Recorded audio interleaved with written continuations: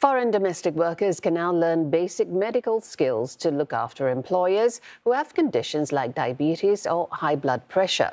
It follows a SingHealth Polyclinics study, which showed that less than half of hired helpers are not equipped to support the healthcare needs of the elderly.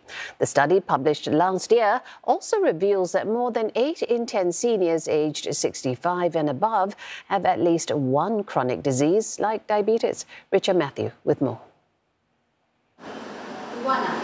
Mr. Seo Cheng Sing employed Aileen Rose 2 years ago to care for his wife.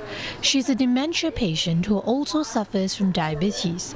While daily household chores were easy for Ms. Rose, handling a senior's medical needs was a challenge. Especially in administering the medication to my wife, and as well as carry out the diabetes test by pricking her finger. Initially, she was not so sure, and there's a lot of anxiety. That's when Ms. Rose came across SingHealth Polyclinics training session. The one-time 3-hour course was taught by nurses, and it covered more than just medical knowledge. They told me only how to prepare the meat and then the rice and then the veggie. So they say I can give her more green veggie. Then how about if I give her the bread in the morning, right? That's be 1 piece only, because if 2 pieces, right, the one is equivalent to 1 bowl of rice already. The training course actually combined this theory as well as practical sessions, covering 4 essential areas: diet, exercise, medication management, as well as monitoring devices such as home blood pressure and blood glucose monitoring.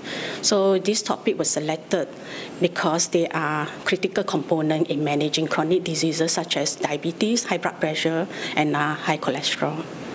So when you support the elderly, over the past 4 months, 5 training sessions were held at polyclinics in areas like Tampines and Bukit Merah. More than 60 helpers attended these lessons. SingHealth is also partnering students from Duke NUS Medical School to widen the access to these courses. So instead of kind of face-to-face, we make it into an e-learning platform where we open out to foreign domestic workers to try on it. And at the same time, we will also get the employer to assess them after they kind of go through the whole e-learning modules. And the employer will actually assess them and to see whether there's any improvement in terms of their knowledge and skills. There are plans to scale up the training sessions to all SingHealth Polyclinics.